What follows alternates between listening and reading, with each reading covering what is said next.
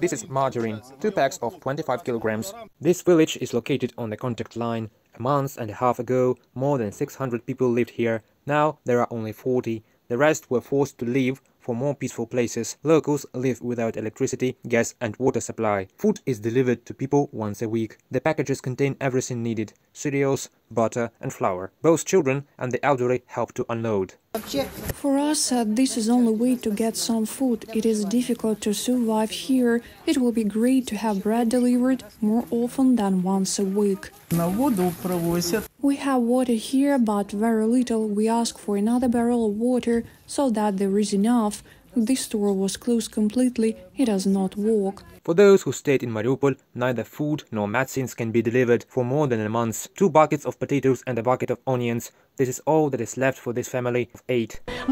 My husband managed to take it somewhere. It is not humanitarian aid. It's just another warehouse with frozen fish opened. He grabbed 8 fish and a little more capelin there. We will cook soup for 4 days. Do you understand? 4 days for 8 people. There is no food at all. The mobile communication did not work. We could neither call anyone nor ask for help. Nothing. We just got out. I don't know how we managed. With fear and risk, we managed to get from hell. Everyone was shot from behind the column.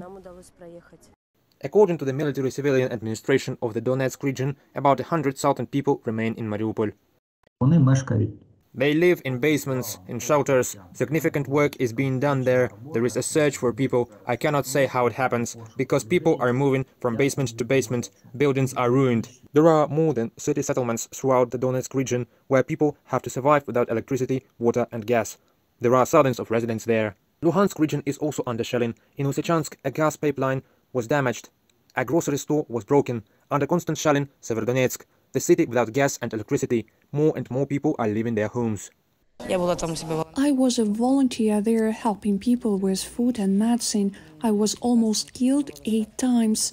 I feel sorry for people, grandmothers, children who have no food. There is no water, there is nothing.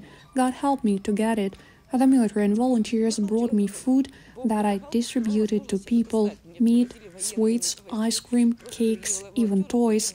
So I was there as long as I could. Popasna, Rubizhne, Severodonetsk are under massive shelling every day. It is very difficult to deliver aid to these settlements. In order not to endanger their lives and to allow the military to do their job, people are asked to go to safe regions. It is becoming increasingly difficult to get there, to pick up people and bring some humanitarian supplies. Therefore, please do not delay. Our Ukrainian armed forces are in control of the situation. More than 30,000 residents have already been evacuated from the Luhansk region. How many people left on their own, it is impossible to say. Reported by Pavlo Shtelmach, Natalia Husak, Olena Khramova, Yulia Bil, UATV News.